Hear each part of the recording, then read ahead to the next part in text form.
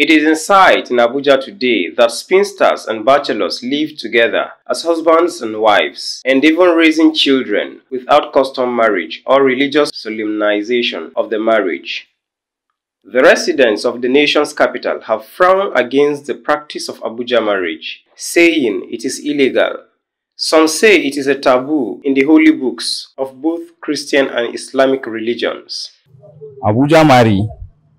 Some people, they have a girlfriend from another state or local government.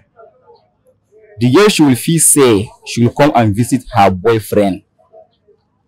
After she come visit the boyfriend, some boyfriend they are giving ladies belly. And so that thing is not good totally. See her where she sleep, she follow me, that will be like her husband. So, and then some us getting bastard through this Abuja marriage.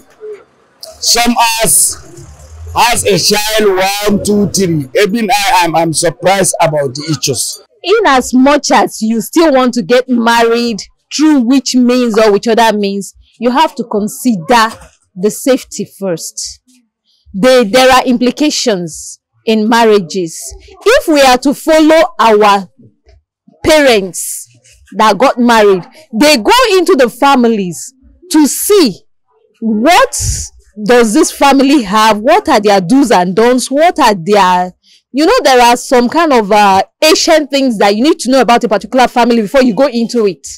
There are some curses that go from generation to generation, which some families will want to avert.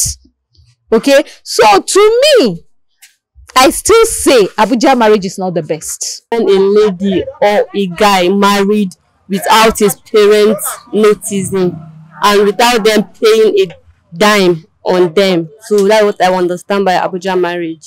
Abuja marriage is not something that is good to do. So I'm not in support of Abuja marriage.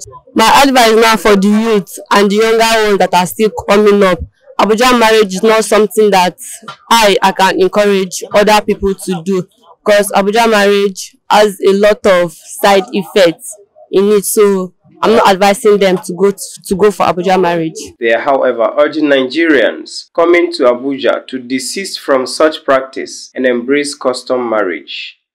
Abel Sunday, AGTV News.